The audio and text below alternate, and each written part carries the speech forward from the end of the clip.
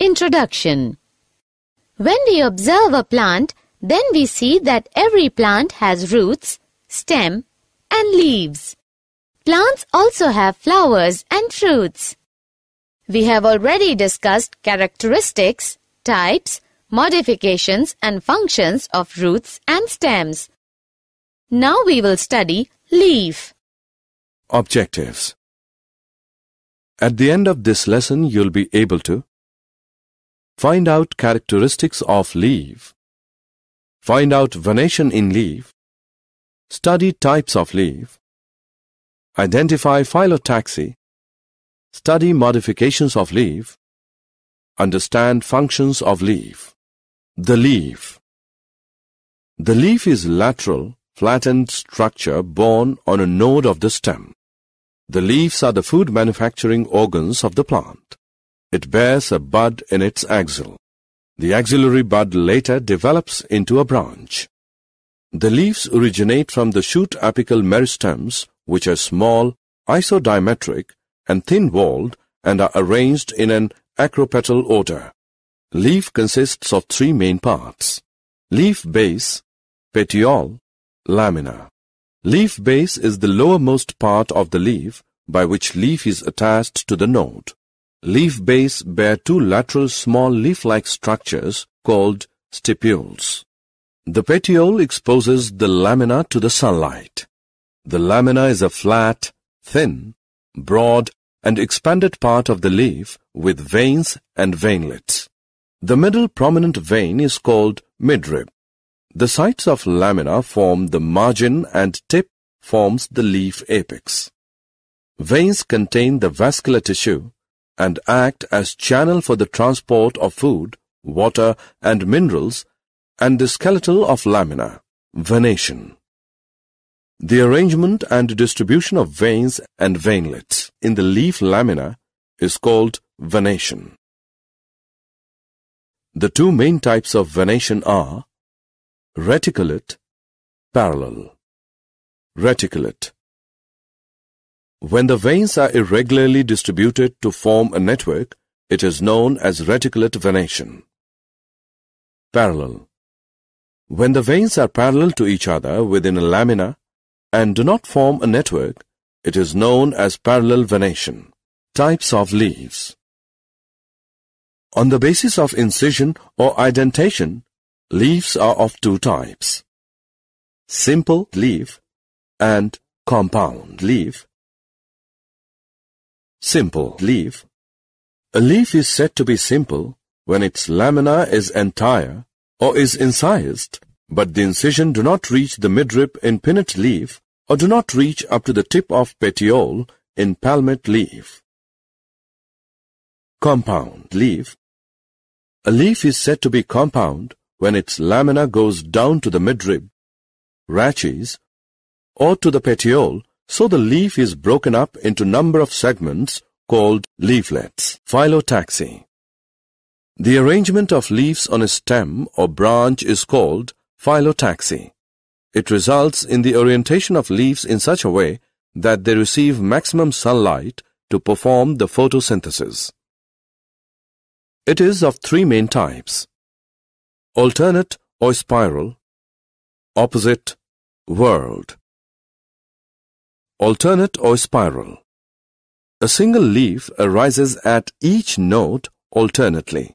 Example, Hibiscus rosa sinensis. Opposite.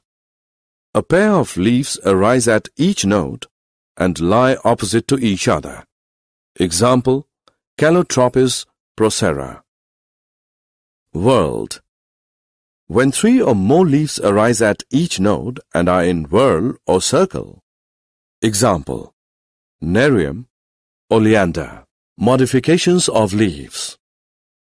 Leaves are modified to perform functions other than photosynthesis. It is of following types: tendril, spines, food storage. Tendril. Tendrils are thread-like green structures which are sensitive to touch and are capable of coiling around the support. Examples: Pisum sativum, smilax, gloriosa, etc. Spines. Spines protect plant from grazing animals and also reduce the area of transpiration. Examples: opuntia, aloe, argimone, etc. Food storage. Food is stored in the leaves of Allium cepa. The leaves become fleshy and juicy due to storage of water, mucilage, and food material in aloe and portulaca. Functions of leaves.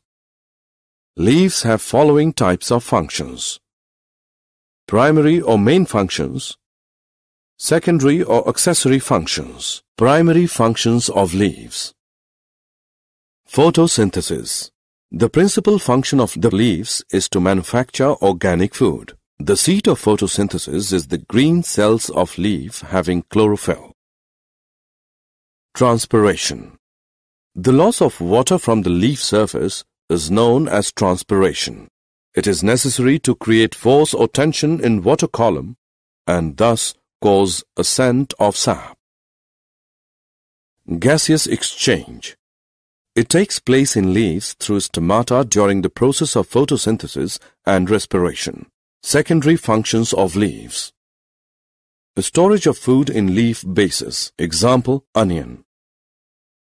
The storage of water in the leaves of succulent nature. Example: bryophyllum, aloe. Protection.